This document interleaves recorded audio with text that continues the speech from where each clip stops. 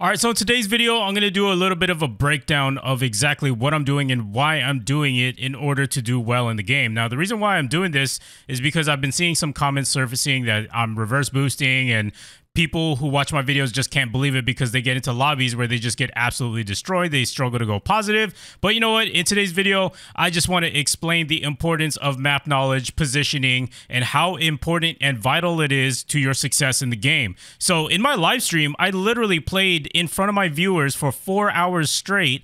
In almost every single game, I went positive. And the reason why is because I always apply those tips that I do share with you guys. So it is an actual thing, and it does take some time. I understand it does take some time to understand these maps, but that's where I come in. I help you guys out, and it is very possible to do miles better than you were yesterday after you watch one of my videos. So I'm just gonna let it play here, and I'm just gonna go through a play-by-play real quick just to explain every single detail and why I'm doing what I'm doing. So I'm gonna lower the volume a little bit here because I can't hear myself talk.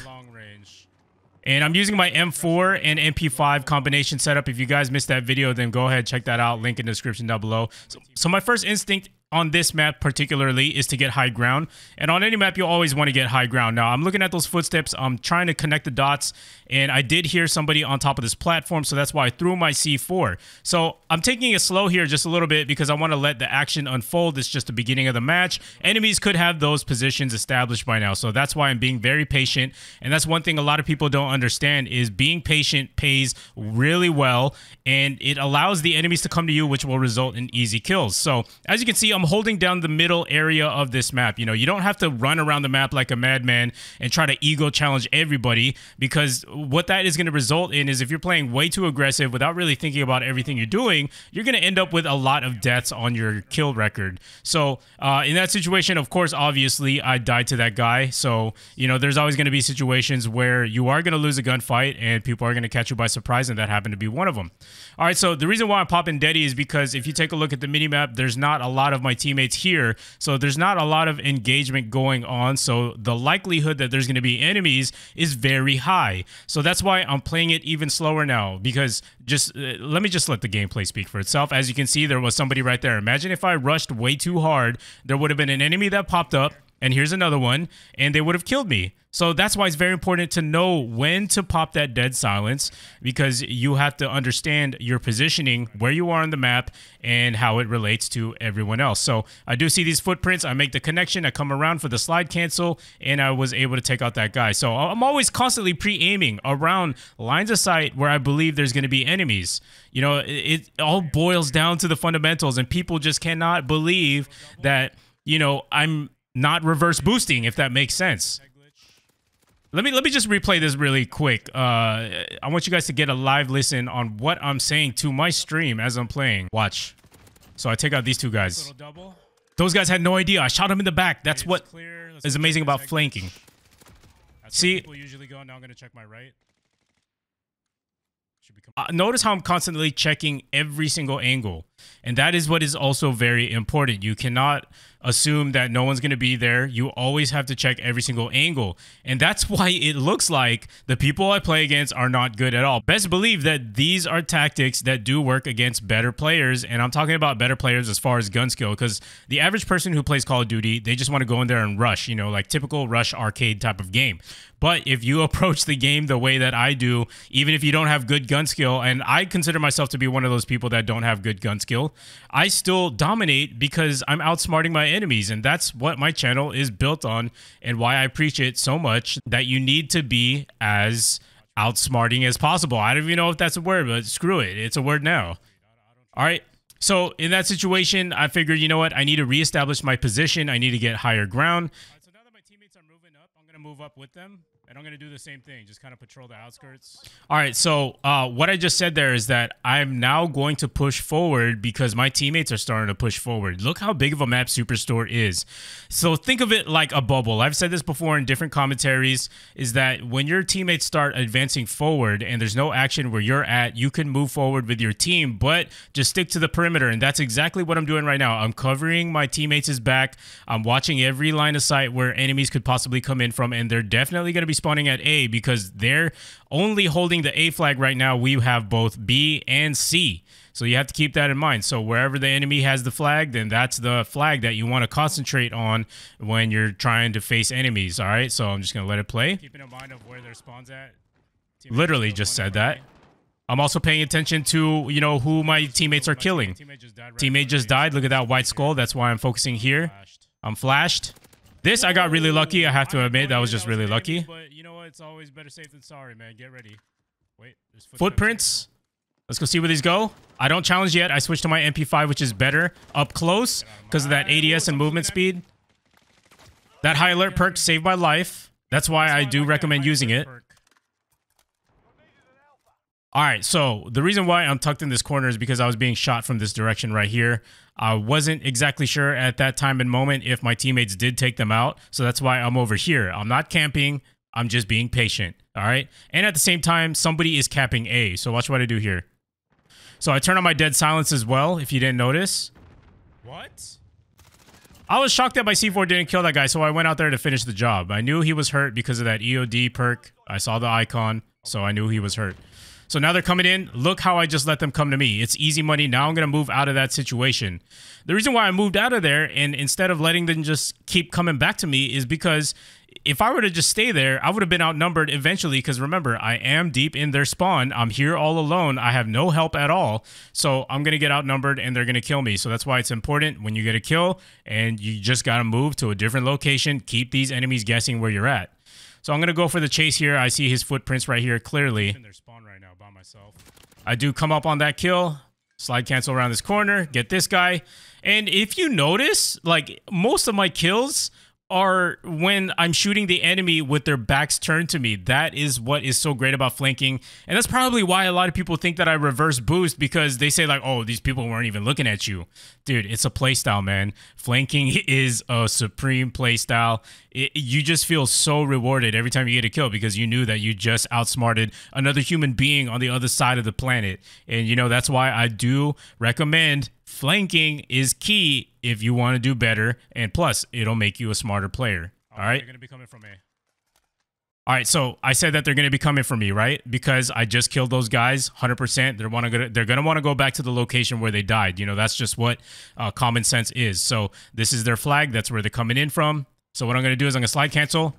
Slide canceling around corners is definitely a broken mechanic, but it is something that is actually part of the game. So don't be mad if people slide cancel and this and that. You know, it's part of the game. We didn't make the game. The developers made the game. It's an option. It's in the controller options. Why not use it and take advantage of it to have a better advantage of your team, a better advantage of your enemies? Because, you know, why would I do something that is not going to give me good results? You know, every skilled pro player does this. 100% fact. All right, let's go up. And even if the guy had dead silence, the fact that I slid cancel around that corner and pre-aimed down my sights is the reason why I won that gunfight, even if I didn't know he was coming.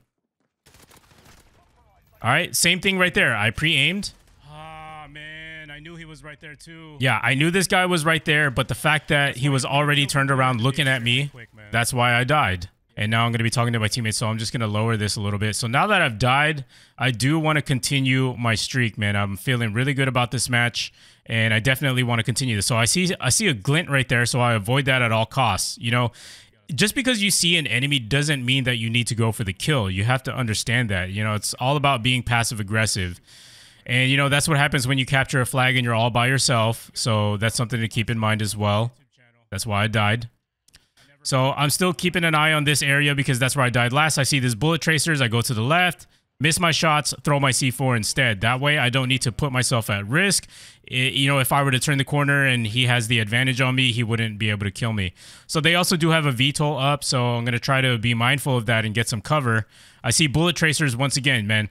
You know, being a good Call of Duty player, it takes more than map knowledge. You know, you have to look at your heads-up display, you know, the kill cam, you know, looking at where the enemy just went after he killed you, looking at the kill feed, looking at bullet tracers, hearing for footsteps, etc., etc. All of these little things encompass what makes a good player good.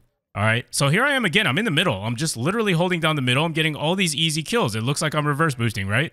No. I'm literally just, holding down areas of the map where it's most common for enemies to come through. I see this guy. I fake him out a little bit. I let him come to me. Bam, easy kill. That's another thing. Just outsmarting the opponent as much as you possibly can. So here they come again. They're coming back to the middle of the map.